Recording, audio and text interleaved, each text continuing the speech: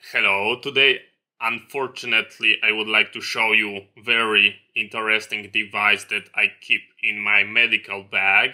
Sadly, because of my recent field day, I've noticed that on my skin I've got a tick that is feeding of me, so we are going to remove it.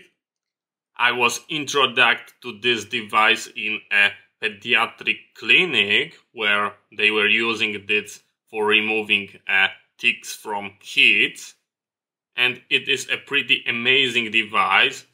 It's work like a lasso, so you push that element and you've got a hook that is created from like a fishing line, very small.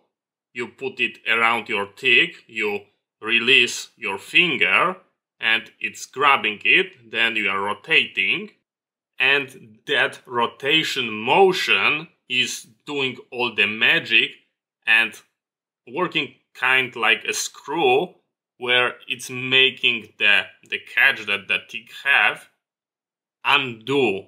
It's going to release them, because if you are going to pull just by the tweezers in that motion, they are going to be grabbed and you are risking that the tick is going to be snapped in half, or the claws are going to be left inside.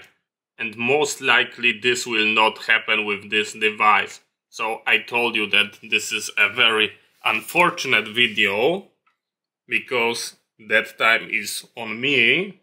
As you can see, the guy is feeding off me. It's stuck. I cannot remove it like that.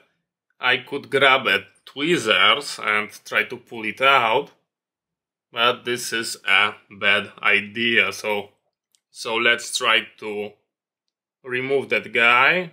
We go like this, and let's see whether it's going to catch him.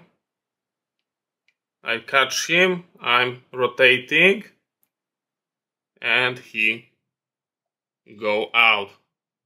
Nothing left. I'm going to add a rubbing alcohol, and we can take a look at that guy. And even that is a very small, nothing stay. So he's still alive, I'm pretty sure.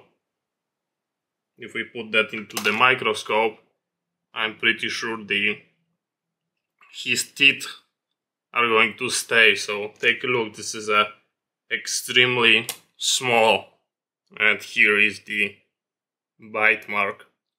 So that was the real process. I hope I'm not going to get sick out of that bite, but it's working perfectly, and I highly recommend you keeping one in your medical bag.